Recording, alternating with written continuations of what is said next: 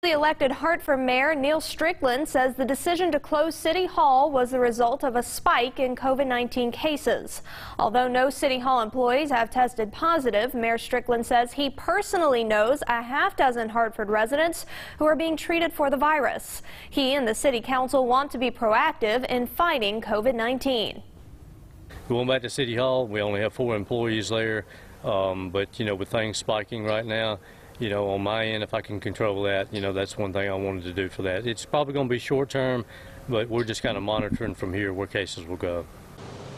Last Monday night, Mayor Strickland and 5 council members were sworn in on the downtown square to lessen the chance of catching the virus. It's the first time in memory the city will have an entirely new mayor and city council.